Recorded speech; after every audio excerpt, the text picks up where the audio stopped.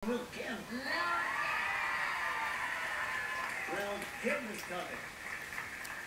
And Allison is off now. Yeah, I'm sad to see Allison To be on our show on the American Idol. It's a boys club. I think there were three guys left on the show. I didn't think she deserved to go. She's an awfully good singer. She's a really good singer. Who knows how they decide those things. Well, we know because America votes. That's how they decide. Yeah. Well, you probably won't see me, but later today, if you look closely, I'll be out on the beach wearing my thong.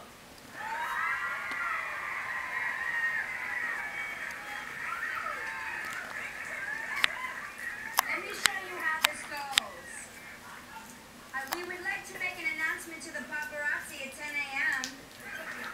Regis Philbin will be wearing his favorite thong.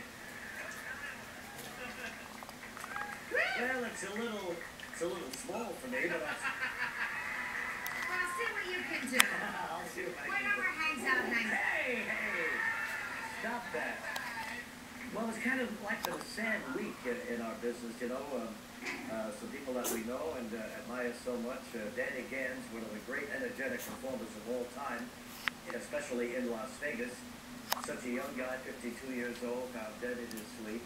And Dom DeLuise we lost this week as well.